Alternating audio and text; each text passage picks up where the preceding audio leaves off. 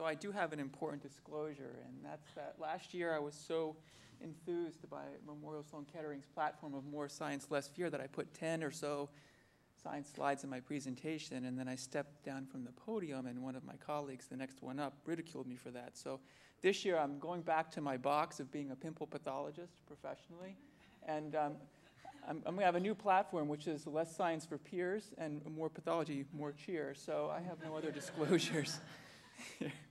The case history that you had was a 30-year-old who presented, a male, and that's important, with a 1-year history of right hand and right fifth finger pain. And the pain was localized to the base of the right thumb, thenar region, and the tip of the palmar aspect of the right small finger. And over time, he noticed masses at both locations. And he came in and had an excisional biopsy of both the right thumb and palm mass, which looked the same. And so the slide that you had to review, if you had chosen to do so, would show a tumor, which is both dermal and also within the subcutis. It's not well encapsulated. It's clearly dissecting through the subcutaneous fat. And the medium power view over here shows an admixture of cells that are epithelioid and also vaguely spindled. And the higher power shows an area which appears to be relatively histiocytoid looking, not frankly malignant, but certainly there is nerve which is entrapped within the tumor here. And so based on this architecture, however, it appears to be an aggressive tumor, and the higher power view, which is taken from this region right here, shows that there is a small aggregate of neutrophils which are also scattered throughout the tumor, which ends up being relatively classic in about a third of these tumor types. And so at this point in time, the case came in as a consult. It was called carcinoma on the hand of a 30-year-old, likely squamous cell carcinoma. And I signed it out as malignant spindle and epithelioid cell neoplasm. And there was a small note below which essentially said that carcinoma would be rare in this or squamous cell carcinoma would be rare in this demographic. And I advised submitting more slides for further characterization.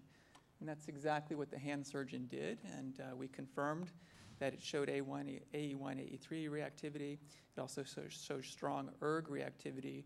And it stained for FLI1 and NKIC3, and it had some important and relevant negatives. It was negative for 31 and 34. It was also negative for the other keratins, CK5-6, CAM, MNF116, and it showed retained expression of INI1 throughout.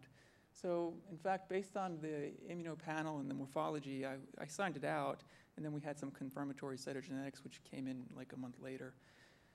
And so I sent it out as pseudomyogenic hemangioendothelioma, and that is the most common terminology for that today, but I think it's worth going back in time and reviewing where this came from and how we got to there, from there to here. And so this was first described, or thought to be described, in 1992 by Mira et al. In 5 cases of a fibroma-like variant of epithelioid sarcoma, which occurred on a single limb with multifocal disease and bone involvement, and they noted these bland, keratin-positive spindled cells.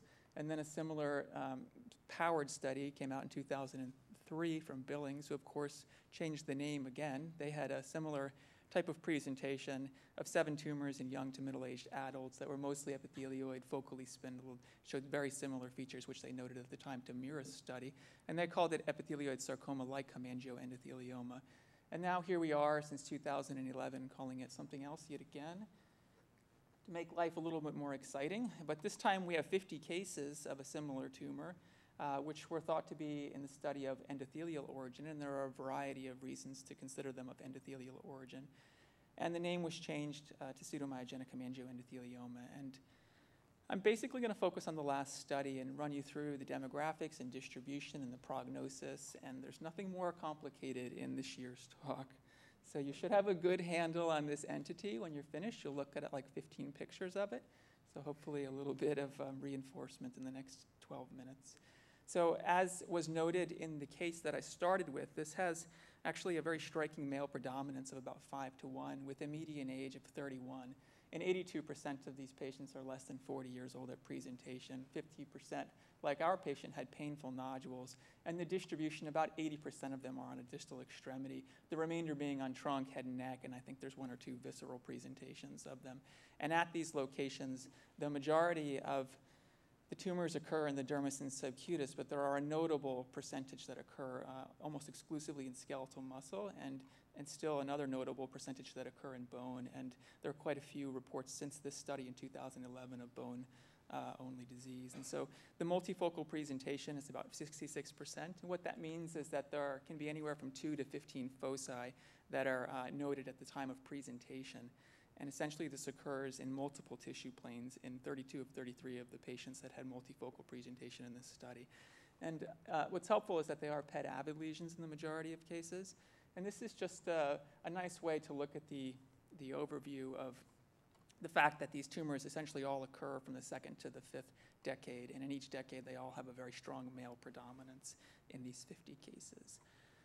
And then this was a 25-year-old who had a PET scan, and the left lower extremity is showing multiple nodules lighting up. And what you'll look at next is rather striking, and that's the amputation of the same patient, which shows multiple tumor deposits noted by the white arrows throughout the skeletal muscle of the leg in this patient. And so what ends up being really remarkable is that this is, although the presentation appears to be an aggressive one, it's actually quite an indolent disease, and we'll get to there near the end of the talk. First, we're going to run through a variety of different published images of pseudomyogenic hemangioendothelioma, and this one is very similar to the case that I started with a predominantly dermal tumor and extension into the subcutis by a fascicular spindle cell proliferation. It's very loosely fascicular. And then on the right, you can see another case which is somewhat spindled and involving the bone. They all have this very striking eosinophilic cytoplasm throughout, and the atypia that you see is quite moderate.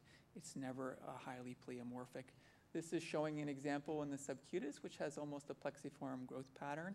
And then on the right side, you can see that it almost has a rhabdoid or a skeletal muscle type look to it. Is perhaps a better way to describe it in this picture. But again, the nuclear atypia is not very striking. There's a nucleolus, but it's not particularly chunky. And then the pseudomyogenic terminology is perhaps best emphasized on the left, where you can see it's more fascicular in some cases, raising the possibility of smooth muscle differentiation. And then on the right, you can see this glassy, almost rhabdoid distribution of the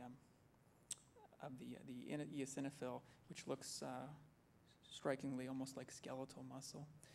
And so we get back to the case that I presented, where I noted that the neutrophils ended up being a very classic feature for this, and it's about 30% of cases that have a neutrophilic infiltrate seen throughout them.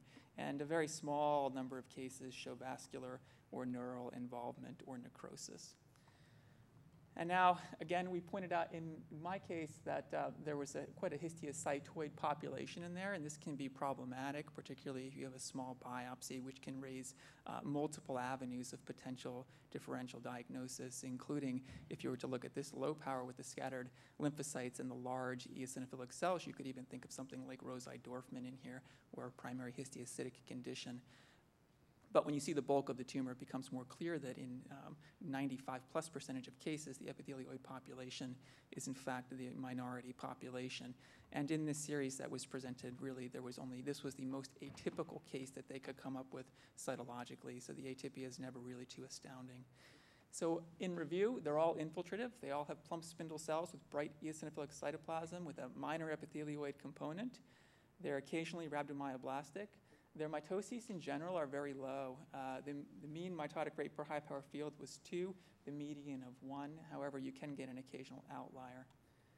And for those patients, people in the audience that might be derm paths, you can have an element of epidermal hyperplasia on top of it. And I think it's relevant diagnostically because, as everyone knows, we get these tiny little crummy tops of something. So we get the hat of something, and you never know if it's the hat of Mickey Mouse or it's the hat of Godzilla. And so you have to be a little bit careful as to what you're dealing with, especially since 25% of them can have a really significant epidermal hyperplasia, which makes it actually difficult for the clinicians to get into the lesion. And you can get ulceration in about 30%. So they thought that it's purported to be of endothelial differentiation for a variety of purposes. First, the ERG reactivity that you're seeing throughout it, but also, even though there were no Weeble Palade bodies on EM in the 2 cases, there were other softer features that supported endothelial differentiation, which are listed here. And now the IHC is quite interesting, in fact, for these tumors and quite reproducible. 100% of the tumors staying with AE1, AE3, 100% staying with FLI1, and they all show intact I and I1 expression. And so the remainder of it you can study. About 50% have CD31 reactivity in them, and a smattering of other markers which are generally weak. But that positivity for AE1, AE3, Fly1, and retained INI1 is quite helpful. And the retained INI1, of course, was part of the rationale that they used to split that off from epithelioid sarcoma, because as most people know, over 95% of them show loss of INI1 expression.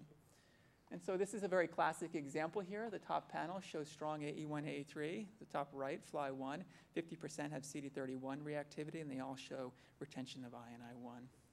So the differential is quite broad. It also depends somewhat on where you are for your biopsy, but much of it's quite easy. Squamous cell carcinoma has P40 and P63 expression and doesn't express these others.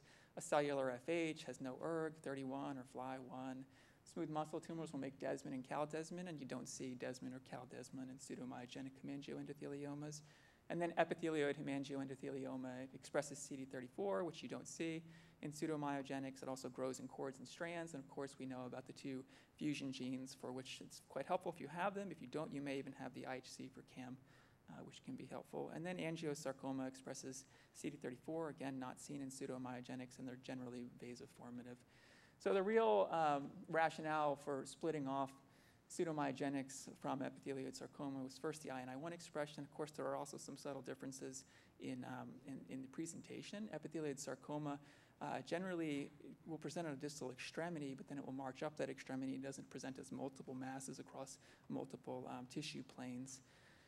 And also, epithelioid sarcoma, incidentally, is significantly more aggressive. As, if taken as a whole category, there's about 40% risk of lymph node involvement, which is much less in pseudomyogenic hemangioendotheliomas.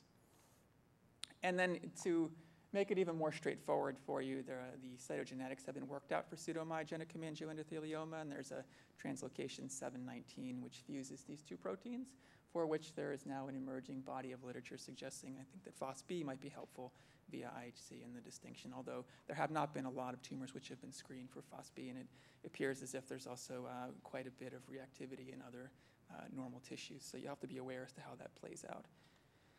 And so the prognosis, as I said, it's more of an intermediate grade tumor. In the 31 cases that had follow-up, 58% had local recurrence within 1 to 2 years, with 4 patients undergoing amputations and only 1 patient with regional node involvement.